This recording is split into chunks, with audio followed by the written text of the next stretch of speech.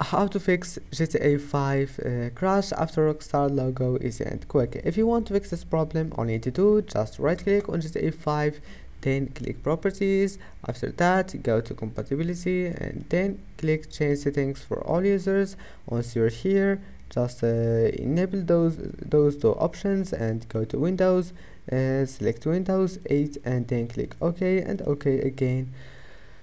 And after that, go to